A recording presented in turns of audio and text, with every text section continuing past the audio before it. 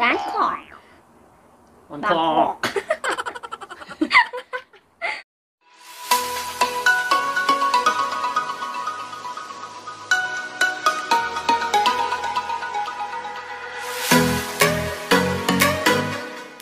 Hello everyone, welcome back to our channel. My name is Marian and we have Adrian. Hi. And if you're new to this channel, don't forget to subscribe and hit the like button. Alright, so what are we going to do today? So for today's video, we will be doing a video reaction with this best ever food show video. We're in Sunnyside went to Saigon, Vietnam.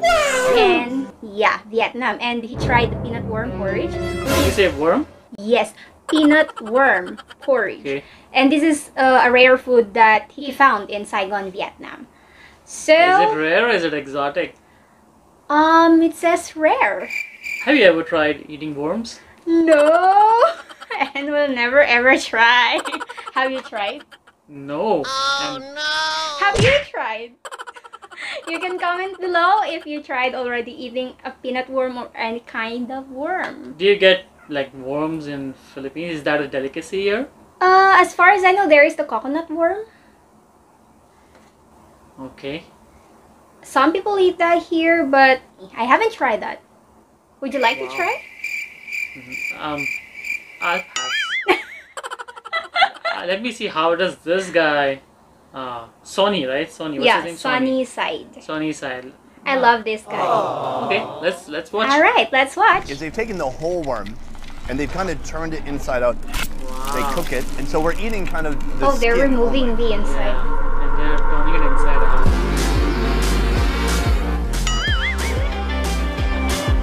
In the food industry, restaurants on busy streets and heavily trafficked sidewalks have it made. Vietnam But is what very do you close do to when your food Philippines. stall is in the middle Yeah. of nowhere? How'd you find this spot? Not for delivery, not even online. Why is it that this food is so rare in this city? Today, we're uncovering restaurants no tourist has seen before. When I woke up this morning, I didn't think I'd be eating pasta in Vietnam. In Pasta apartments, looks like a back worm. streets, and quiet alleyways. These hidden vendors I are think she's serving the up one memorable food that keeps people coming back. What? From a rare worm-filled lunch Oh, it's got so much flavor. to the most It's like exclusive plate Lugo. of noodles Lugo in here. the city. Do I use a fork, a spoon, So or we don't chopsticks? use- This is the street food you never knew Porridge, yeah. existed.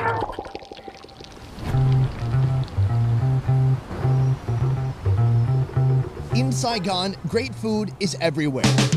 But where do you find the hidden, truly life-changing bites? As an almost local here, I can Like answer rice that cake? question. How do you say the name of this food? Bangkok. Bangkok. Bangkok. Bangkok. A little bit lower. Bangkok. I mean, my friend and longtime friend of the show, Laum, can help me answer that question with his years of guiding experience. Well, let's see. According to him, the first rule to snatching up the best bites, you gotta be fast, because some places are hidden simply because they sell out so quickly. Wow. So we're There's setting a lot of out demand. early in the morning to the house of one of the most obscure yet renowned Bangkok vendors. Ma'am, Xin Chao. Go. You're on my show. Miss Yai has been selling her crispy Vietnamese mini pancakes for more than 40 years now. She started her business before she knew what love was. What, love what? Every day she fries up to you say love? 500 of these crispy treats, but they sell out in less than 2 hours. It's one of my favorite foods in Vietnam, but I can't ever find it in Saigon. So why is it that this food is so rare in this city? It's not that rare. There's many other places selling that, but I think that she has something really special about this one so that it gets her more popular. Yeah, the What is secret so special about hers? The secret recipe. There are two Pancake key with selling love. points. The first one is the quality, and the second one shrimp. is the price. It's very Yeah, the reasonable. toppings. Yeah. Could we try your pork one? Yes. But there's It's okay. also Yes, yes, yes. ground pork. Do you have anything vegetarian for me? Good. Very good. That is so delicious. Even by itself, it's juicy. It's got like a lot of body to it. I agree. What? This business, as with many Really? other small local vendors, depends on the help and support of family and the community. Every Oh, day, that means her husband sarap. helps her set up her Delicious. stall. Then the selling begins.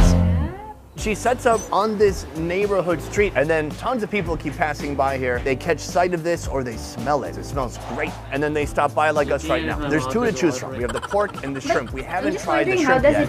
I think that's what we should order right now. Yes. Cho con 2 dĩa tôm ha. Yeah, Bun pots are usually wrapped into leaves like eating Korean barbecue. However, here, due to the high demand, she's deconstructed the dish for both convenience and to speed up the serving process. So the move here, you get a big shrimpy fried delight here. Put some pickled daikon, some herbs. Can you fit the whole thing in? It's quite big for my mouth. It looks delicious. Do your best. Like salad. Here we go. Salad type of. Oh my god.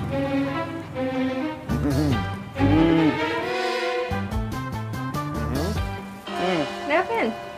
Too much. You could have eaten half. I Put the mean, no whole one thing in told you his you had to mouth. eat the whole thing.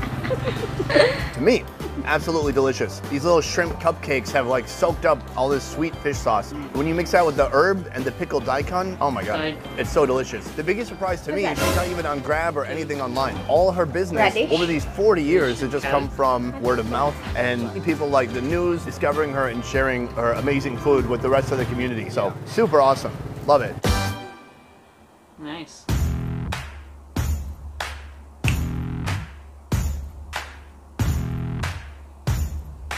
In Saigon, a city of over 8 million, old-style traditional apartments dot residential areas.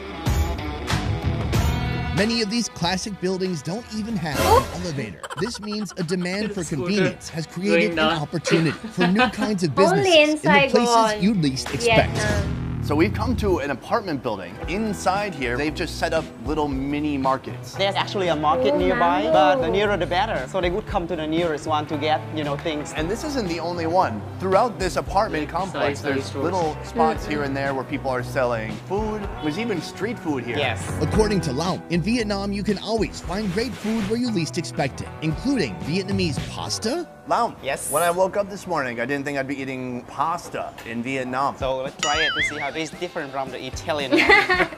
Oh, are you sure it's going to be different at all? It could be 100% the same. But this is not unusual in Vietnam. It's not unusual at all. This is one of the most common breakfasts. This homemade comfort food was constructed and birthed by Miss Tu, a food vendor exclusive to these hallways, who's been living here for 20 years. Her creation starts with sauteed pasta with condiments. On the side, she fries up an egg and stir-fries some beef with onions and mustard leaves. Plate it together and add pickled daikon and carrots, and more condiments. Top with an egg, then eat. All right, let's try it out. Looks good. Oh, yummy.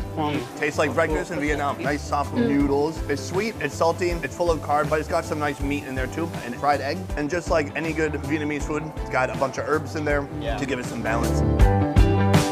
This is very unique because she has like a mini restaurant here. And I think it's the only kind of restaurant that you'll find in these hallways of this apartment building. Yeah. And of course, she sells for mostly people who live in this apartment. That's the tough part. Like, if you go to a restaurant on a busy street, their demographic is thousands of people. Here, it's like 100 people, and if those 100 people don't like you or your food, you're screwed. So I bet there's a lot of politics involved too. Sorry. Sunny. Next, we're going to somewhere else. I'm not sure where yet. Let's cut.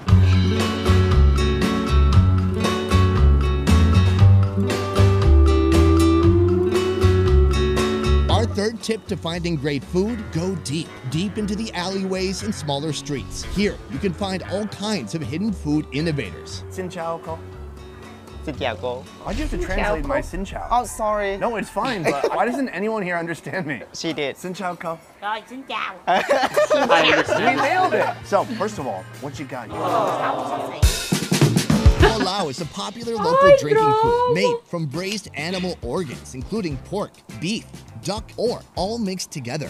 Miss Min's recipe adds another twist to this ancient dish. She uses root beer to marinate the meat, which gives We a have that unique here. flavor to this already unique dish. How long have you been putting root beer mixed with your animal organs? Chiều đầu cũng nhớ trên lầu 3 nhìn xuống tại And initially, they would use like coconut juice to cook the intestine, the normal way. But one day from the balcony, she saw people marinate pork with these kind of things. They try it out and it seemed to be a success. Do people ever Is that drink chili? root beer Yeah. while eating this? So yeah, cũng được. Kiwi and Yeah, you can do that. Why not?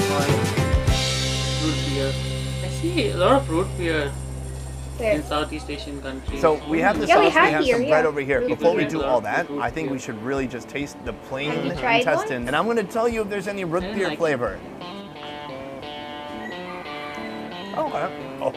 So it's kind a of little like sweet at first. pulutan. It's You know really what's hard to pulutan? explain the texture. It's Yeah, oily, like a it's juicy. I snack. actually Yeah, really if like the you're texture, drinking. but man, is that a powerful taste. It is Yes, in so India we call intense. that And I think chakna. that's why a lot of people don't eat it Chakna. alone. They're gonna mix it with some bread, cucumber if you're you, not for me. They also have some salt here, some chili. Chili, yeah. And then this gravy, Wow, and this look looks at the spicy too. So I'm gonna get that soaked up, and then I'm gonna try And then that you out put it and in- see if that makes a difference. Yeah. Let's go for it. Filling in the bread. Better. Better than eating it alone. It's too powerful on its own. And the best part, wash it down with some root beer. These red There you chilies go, are pork really intestines hot. made in a very I've tried that. creative way. This place has withstood the test of time. They've been here 30 years, 20 years with this root beer recipe. So I think the food speaks for itself. People here like it, so it's a big hit. That's right. Oh, here comes Our the next worm. hidden restaurant has a dish so out of this world, you may wish it had stayed hidden. But what it lacks in appearance, it makes up for in obscure health Look like- benefits. Therefore, foodie finding tip number 4 is keep an open mind. This is a restaurant specializing in porridge, but not just any type of porridge. I believe you're holding a bowl full of worms, ma'am. Is this true? Miss Huynh took over this business from her father-in-law, who'd been running it for more than 30 years. They sell over 6 pounds of peanut worm per day, making it their best seller. When you first introduced Is that this, really was it worm, popular? or- Were people a little skeptical or freaked out? Không, đa số thì cũng không có hoảng hốt. The majority of people who came here, they actually prepare for us. They saw it somewhere else already, so they come here and try it. For those who scared of this, they just ask them to put it out. Oh, okay. Yeah. Are there any special health benefits? Đa số mình nghe ba mình nói The là obvious benefit of eating the peanut worm is to enhance your mouth function. I think you don't need it. It can hurt. Said For meal women, it's very good for function. skin, make your skin Sorry. nicer. I can't wait to Me- try it. I've you never need had that. worm porridge. It's gonna be a first for me. But hey, male stamina, right? And nice skin. Joke. The worm congee starts with boiled rice porridge, then the protein, Excited. pork liver, intestine, shrimp, kidney, more pork, and fish fillet, then their homemade sauce. Finally, peanut worms that have been cleaned, gutted, and turned inside out. Doesn't look bad after. Yeah, one good thing Served is on a they bread of removed the chrysanthemums inside. and garnished with sesame So oil, it's just scallions, almost and like ground just black the pepper. skin. Yeah. Smells hearty, rich. Let me see what's his reaction. Do you think he's going to try that? That's what I Porridge wanna itself see. is very good. Rich, savory. What's up?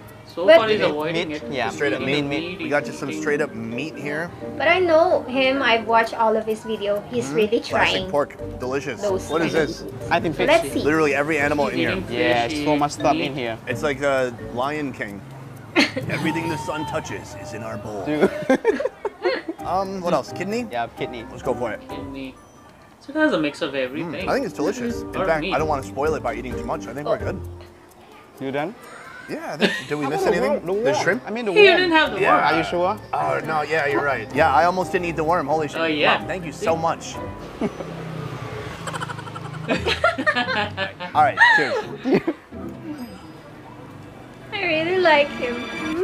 Oh, Oh, it's got so much flavor. I thought it would be flavorless. The texture is really tough, really chewy. Remember when we had worms in the Mekong? That one. Don't remind me of that one Right. anymore. The feeling is still fresh in my mind, you know.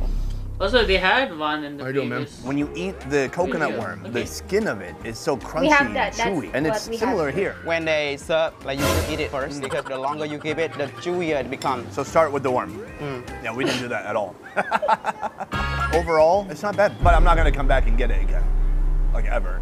Yeah, the only adjective that I can use to describe this one is just Even like I gave up the idea. I of just frying. love that this place was open over 25 years and then they said, let's have worms.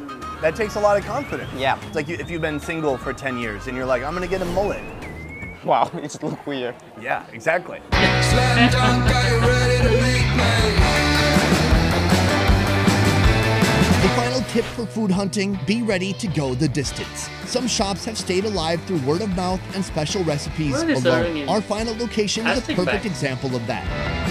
I'm not sure. Hidden away in a dark back alley where you'd never expect to see a thriving food shop, they're selling Vietnamese pizza. So we are way the heck out here. It's back in some alleyway. How'd you find this spot? Well, just like from friends and the internet and things like that. Cool. Was it really just the producer? The producer just brought us here, right?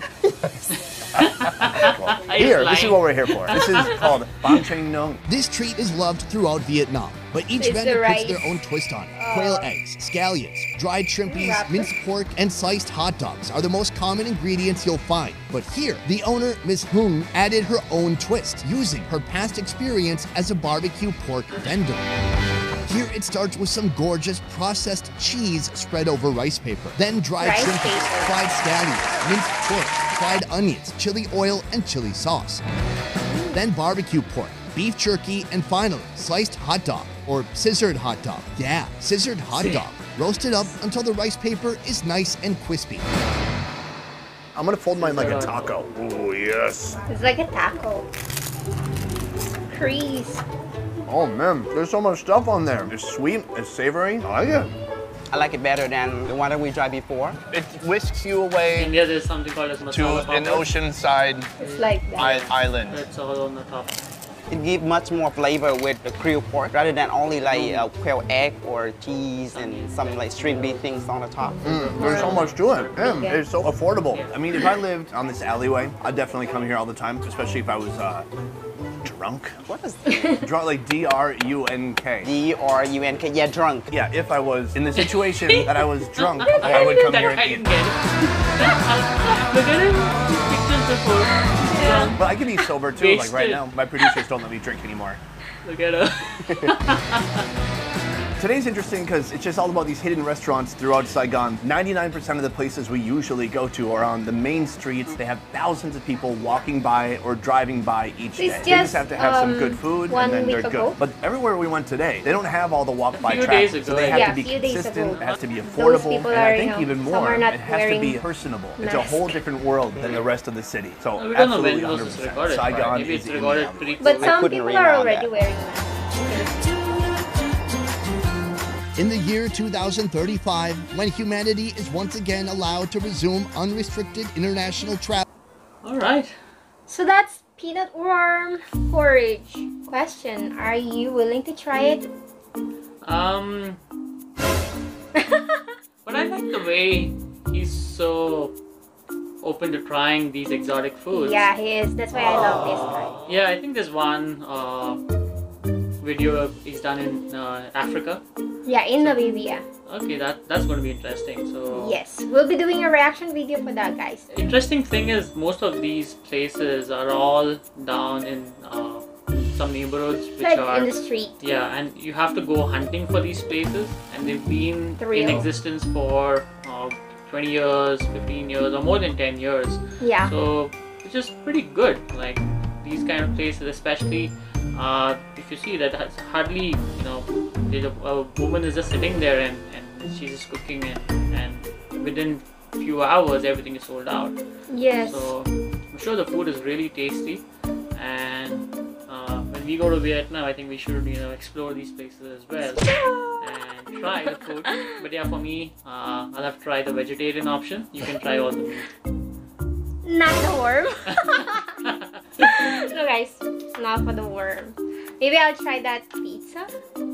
I like the pizza. Yeah, I just need to maybe take off all the meat from that and give it to you, and probably eat just the remaining. Alright, guys, so if you enjoy watching this video, don't forget to again hit the like button, and if you're not yet subscribed, subscribe. Bye. Thank you, and see you again in our next video.